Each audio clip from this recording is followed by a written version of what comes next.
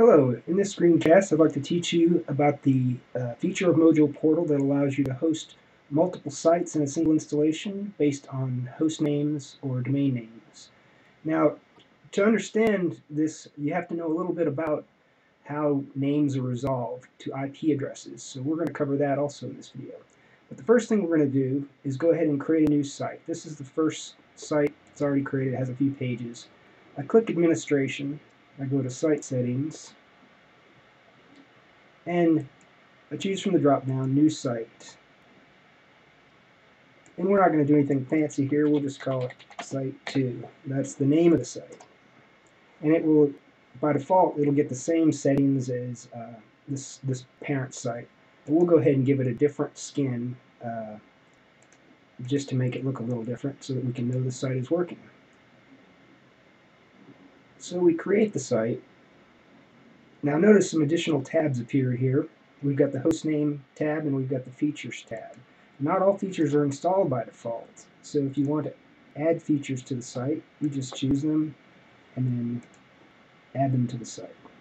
Okay, so now we want to say a domain name or a host name. So for testing on our local purposes, we can make up whatever we want, and we'll just say www.cheeseburger.com. We'll add that host name. Now, obviously, that host name is not going to work right now. If we just go up here and say, there might actually be a site there. Probably is. It's a big domain name. Okay, so there's actually a site at cheeseburger.com. But for our purposes, it won't matter. We can still test on a local machine using whatever domain name we want. And that's where the part about understanding how names resolved to IP addresses works. You may have heard of DNS servers, and that is where really most of your name resolution comes from. DNS servers from your internet service provider. You've got some DNS servers that are kind of attached to your network card, and so your machine asks these DNS servers, what's the address for this name? And the DNS server returns the name back. But what people don't often understand is that before your machine ever asks a DNS server about a host name, it first checks its host file. Now, a host file is just a text file, and there's one on every machine, whether it be Windows, Linux, Macintosh. On Unix systems like Linux and Macintosh, it'll be located in the etc. folder, and it's just a plain text file named hosts with no extension. On Windows, as we'll see, and of course, we must mention that this file is protected. So in order to open it up with a text editor, you've got to run it as administrator. So we're going to right-click on Notepad and choose Run as Administrator. We'll talk about why that's important from a security position. Now, I've just opened this file recently, so it's kind of remembering my last location, but you don't see anything here, do you? It's really protected. It's a hidden file, but you can go to this folder, Windows, System32, drivers, etc. And that's where the host file is. Click Open, and it opens, and it's a text file. Now, you may have always wondered, how does localhost work? What is localhost? That is just a convention. All machines have what is known as a loopback address, and that's this one right here, 127.0.0.1. You may have seen some t-shirt geek jokes. There's no place like 127.0.0.1. That means the home machines. That means this machine, and it means that on every machine. So localhost, you cannot talk to another machine using localhost because it maps to that address.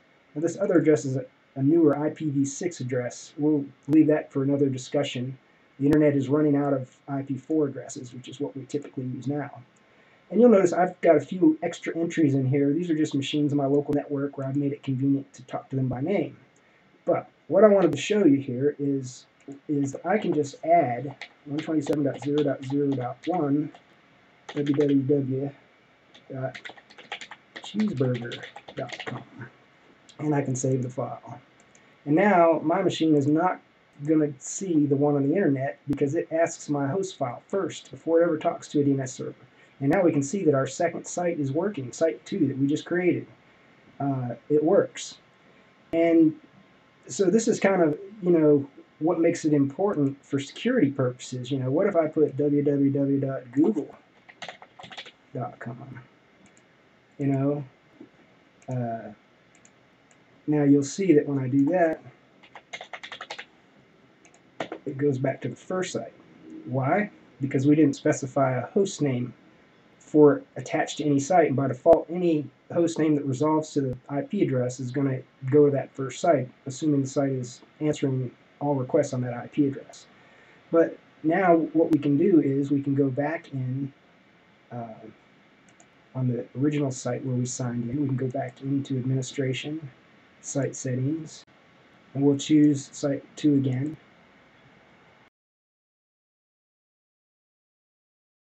And we'll add another host name.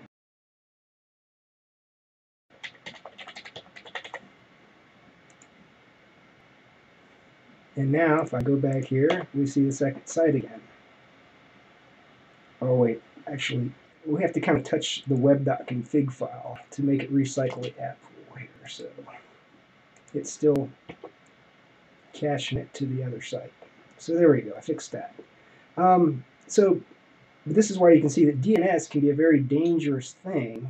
If someone can fool you into thinking you're at google.com, then someone can fool you into thinking you're at bankofamerica.com. And that's why an attack route might be for a virus to try to modify your host file and tell you to go somewhere else for Bank of America. And they might put up a site that looks just like Bank of America and hopes that you will enter your Bank of America password, and then they can steal your password. So that's why it's very important this file is locked down. And also, these risks also apply to DNS spoofing. So, you're trusting those DNS servers out on the internet. But that's a quick lesson in how these names are resolved. Obviously, I don't want to keep that because I want to be able to use Google.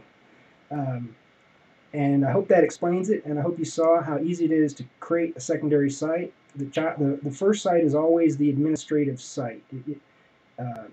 Child sites can't create additional child sites, but from the first site you can create and configure child sites and assign what features are allowed in that site.